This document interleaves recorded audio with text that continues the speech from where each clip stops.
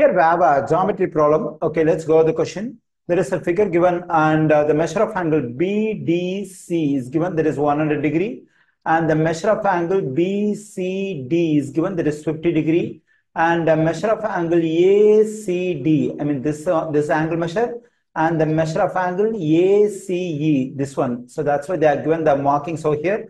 So that means the angle measure over here and the angle measure over here are equal, and we have to find the measure of angle BAC. That is, we have to find the value of x. So that represents the angle measure BAC. Okay, so here the question clearly says the angle measure over here, the angle measure over here. That is, this angle measure is ACD, and this angle measure is ACE. Both of them are equal. So I assume the measure of angle over here is y, and the measure of angle here also must be y, because these two angle measures are equal in measure. And the angle measure 50 degree, y and y. These three angles together form an angle on the straight line. Already we know that the measure of an angle which is on the straight line is equal to 180 degree. Since these angle measures are y, 50 degree, y and y together form a straight angle, the three angles y, y and 50 degree must add up to 180. So y positive 50 equals to 180. Okay, so y positive y will be 2y positive 50 equals to 180. So now to solve for y, I subtract 50 from both sides. When I subtract 50 from both sides, this 50 will cancel out. I'm getting 2y is equal to, when I subtract 50 from 180, I'm getting 130. So to solve for y, I have to divide both sides by 2. So then this 2 will cancel out. And y is equal to, when I divide 130 by 2, I'm getting 65. So instead of y, I'm getting 65. So the angle measure we have over here is 65 degree. And here also 65 degree.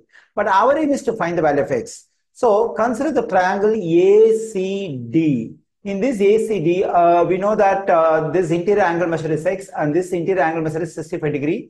If I know the measure of angle over here, so I can add the angle measure over here, here and here, and they must add up to 180 degree, because in any triangle, the sum of the three interior angles is equal to 180 degree.